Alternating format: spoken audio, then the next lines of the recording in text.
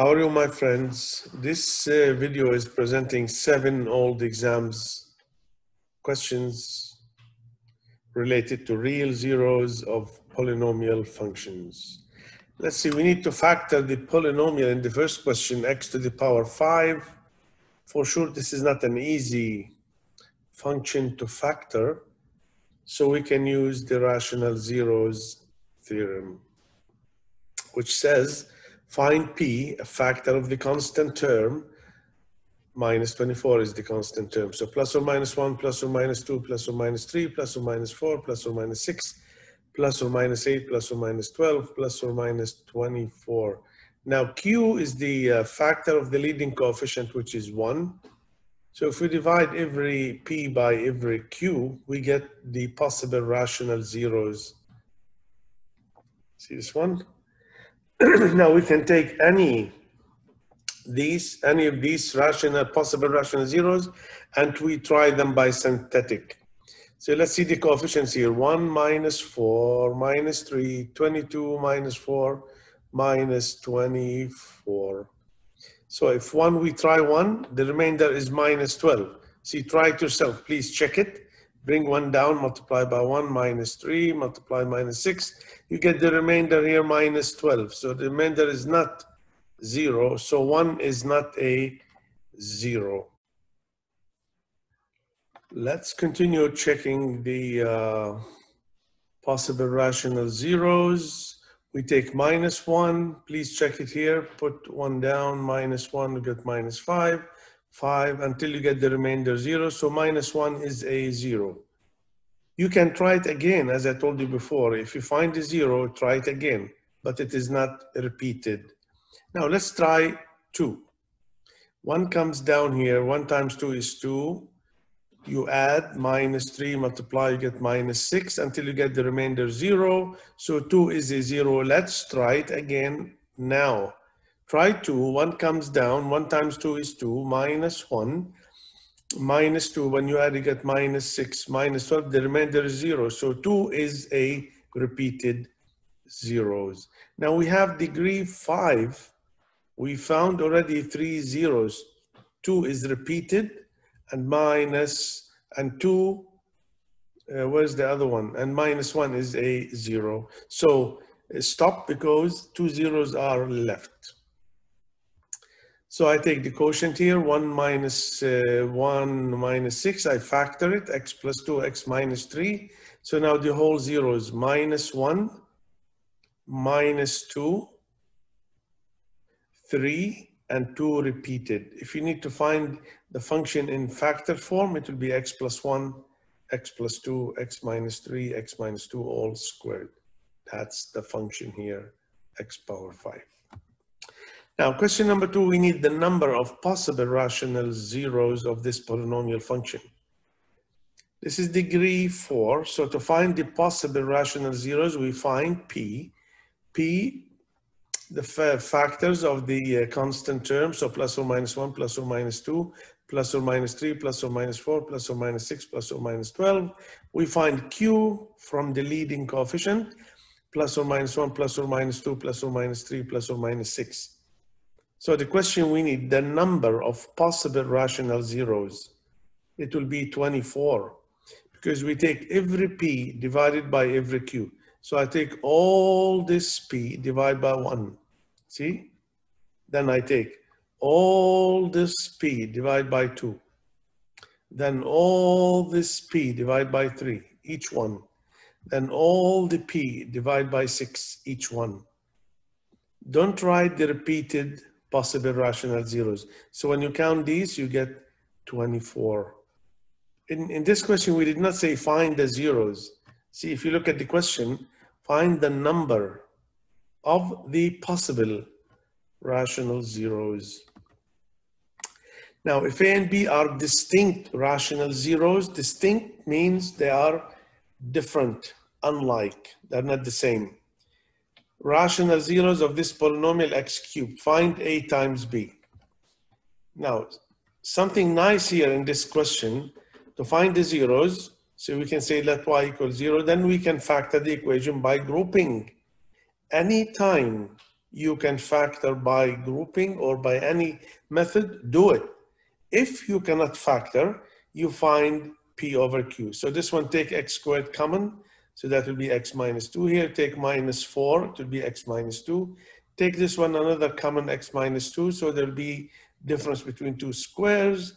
So we have x minus 2, x plus 2, x minus 2. So we need the distinct. Distinct means different. So we have 1, 0 is 2, 1, 0 is minus 2. Just multiply the distinct. So the answer is minus 4. Now just a note here, if the equation cannot be factored, use P and Q. This is a function f of degree 4. We need, using Descartes Rule of Signs, we need to find P plus n. What is P? The maximum possible number of positive real zeros. Capital N is the maximum possible number of negative real zeros. So we have to check the variations here. This is the function. As I mentioned before, I would put the red sign here as positive, the black sign as negative. So from negative to positive, one change there. Positive to negative, another change. Negative to positive, another change. And positive to negative, another change. So we have 4 variations. We have to subtract 2, 4, or 2, or 0. Always we subtract an even integer. So these are the positive real zeros. So let's take the largest, the maximum is 4. Here we have, if you put f of minus x, see, replace x by minus x. So what do you get here? This is minus 8. If you put here minus x becomes minus. If you put here minus, squared will be plus, so still minus 6. Put here minus becomes a minus. So all the terms in the f of minus x are negative. No variations here. So n is 0. So 0 plus 4 is 4. Now, x, question 5 here, not easy question. It's a nice one. X minus 2 squared is a factor of the polynomial function, x power 4. Let's find a times b. So we have to find small a, small b, and then multiply them. This is a multiple choice question. Now, x minus 2 squared means the 0, 2 is repeated twice because of the square. So we can use synthetic division 2 times. And each time, the remainder should be 0. So we have here 1. The coefficients are 1a, 8, minus 16, and b. So bring 1 down. 1 times 2 is 2. A plus 2. Remember here, you cannot put 2a. A plus 2 times 2. And then you add with the 8, you get 12. Multiply all this by 2. Add with minus 16. Multiply with 2, you get 8a plus 16 plus b. This is the remainder 0. Why the remainder 0? Because this is a factor.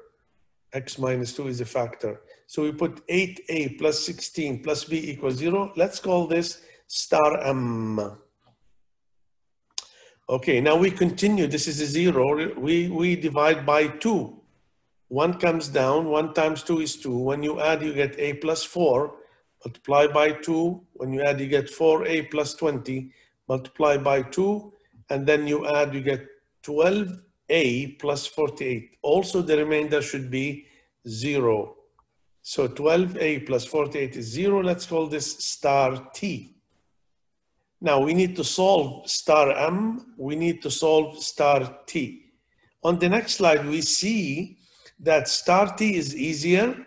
Why easier? Because we have only one variable a.